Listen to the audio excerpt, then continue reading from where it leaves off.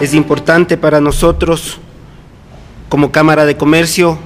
como representantes de un gremio dentro del comercio y de la producción, lo que mencionaba el ingeniero Salvador, podamos dar esos pasos conjuntos, podamos dar esos pasos dentro del tema de la capacitación, vinculándonos con la academia, brindando esas oportunidades para que los socios, para que los afiliados puedan tener una visión, una perspectiva del mapa económico del Ecuador, de la sociedad y del mundo en general. Es por eso que, preocupados nosotros de generar este tipo de iniciativas, presentamos este evento con un capacitador como el economista Aspiazu, con una larga trayectoria, director ejecutivo del Comité Ecuatoriano Empresarial, que viene con esta charla, Perspectivas Económicas para el año 2019.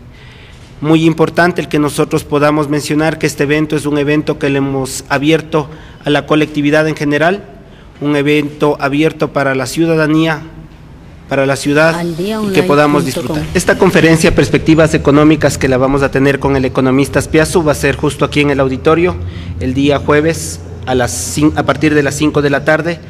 No van a tener ningún costo, lo único que hemos pedido es que a través de los medios de la Cámara de Comercio, las personas que desean asistir reserven su cupo. El evento que ha programado la Cámara de Comercio y que tiene el respaldo de la Cámara de Industriales de Cotopaxi, el Instituto Superior Vicente León y otras instituciones privadas, tiene como objetivo el llevar mayor conocimiento de lo que está ocurriendo en el Ecuador y las perspectivas para el año 2019. Es público y notorio que estamos en una transición de un modelo económico que ha fracasado por más de una década a un modelo económico sostenible con el tiempo. Pero es importante que los ciudadanos, no solamente las autoridades, tengamos conciencia de qué alternativas existen. Y dentro de con esa idea se han programado algunas conferencias. Esta será una de muchas que deberían darse para escuchar a los actores de diferentes sectores. El ingeniero Roberto Aspiazu tiene una larga trayectoria en la gestión gremial, es director ejecutivo del Comité Empresarial Ecuatoriano,